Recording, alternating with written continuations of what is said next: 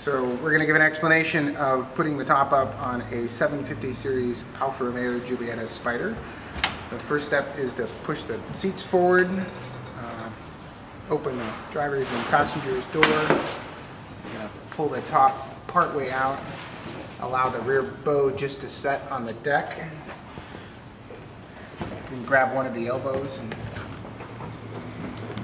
pull it partially forward. And then the important aspect to understand is that each side has a safety catch latch that goes underneath a pin.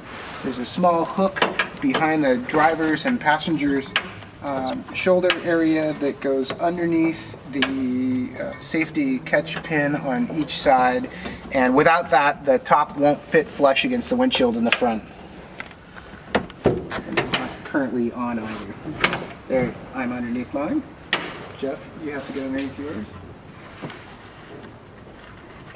And reaching in to ensure that the hooks are over their little safety latch.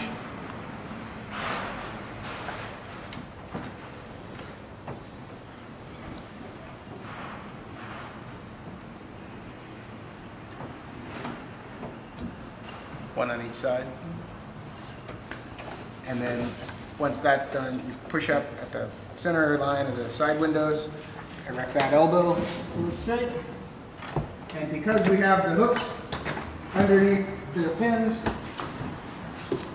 top fits flush at the center of the windshield.